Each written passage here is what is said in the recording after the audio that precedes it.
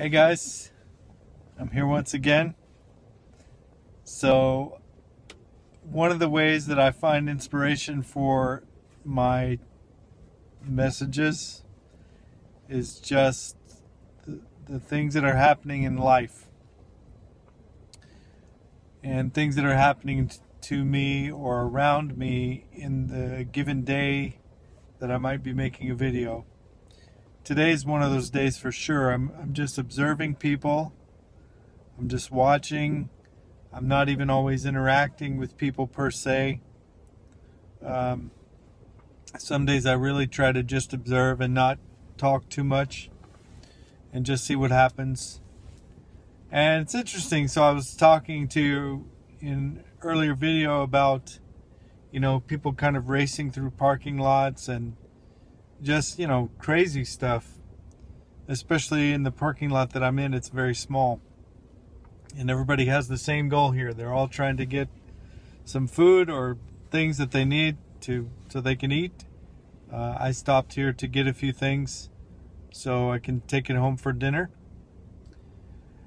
But I observed something, so I saw one person, big burly guy with a big beard, and he's driving a dirty truck, because he works probably in construction or something of this nature.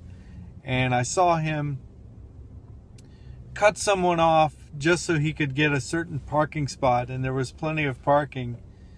And I thought, wow, it's really, I don't know what the issue is, but clearly they're in a hurry. And I didn't see him in the store. I think he was already finished before I went in. But I got to be honest and say that if I would have seen him, I probably would have given him plenty of room to get around, because I wouldn't want him to run me over because I'm slow. The interesting thing is, not too long after I went into the store, there's another guy, looks very similar to the same guy.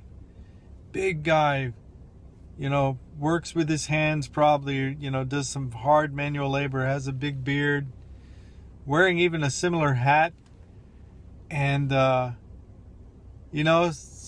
actually at that point, I don't know whether it's the same guy or not. So I'm kind of hanging back a little bit as I'm waiting to go in the checkout line.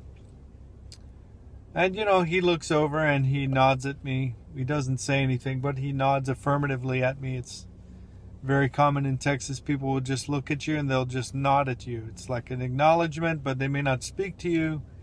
But that's a way, especially among cowboys and people who do manual labor in Texas. These are the kind of guys, they're not going to have long conversations with you, and they may or may not say hello to you. They may just give you this little nod, and that's their way of saying that they acknowledge you and you acknowledge them.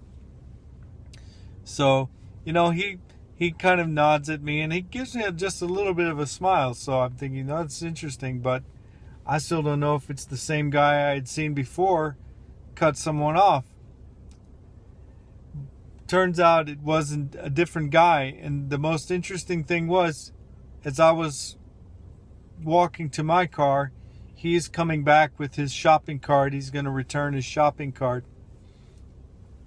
And I don't make eye contact with him. In fact, I'm looking down at the ground because I want to make sure I don't trip on anything.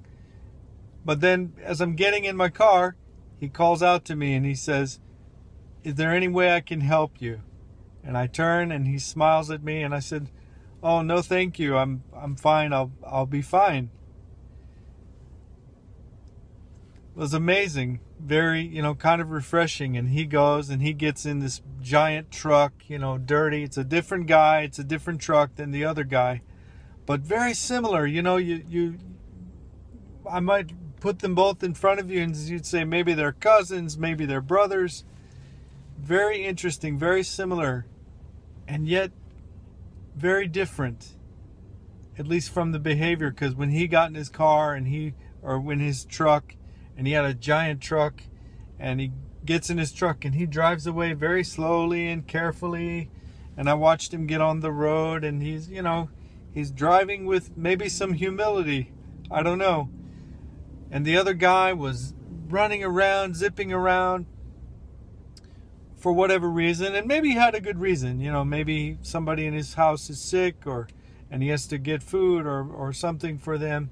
I'm not saying that one is better than the other. My point is, they looked very similar, and yet they were different. They were very different in many ways. Handled their situations differently, because I don't know the other guy's situation either.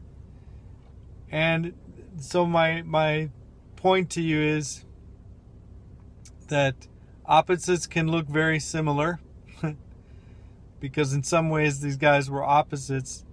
And then also, of course, always to be patient with people, to don't be quick to judge people negatively. Be patient with them. And it's hard. That's another aspect of humility, though, is to be patient, to take your time, to slow down, be a little bit more careful about evaluating the situation, because you may have two people who look the same, but they're going to behave very differently. Just the same way you may have two people who go to the same shul and they look very similar. Maybe they're the same type of chassid, or